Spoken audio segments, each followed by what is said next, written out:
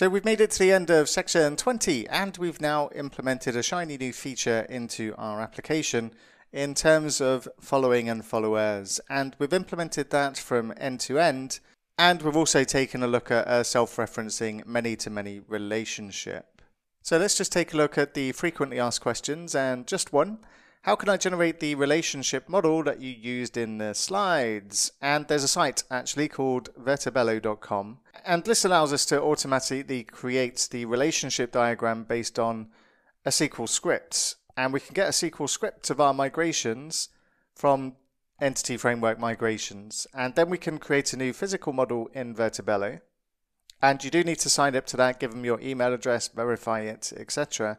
But once you've done that, then you can use their site. It's free to use, and you can create the relationship diagrams.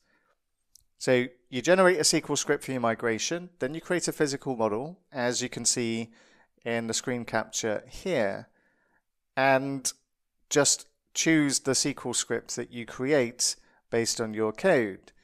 And the command to do that, to create the SQL script, is to use one of the features of Entity Framework migrations where we can get a script, and just follow that command and you'll be able to generate that SQL script.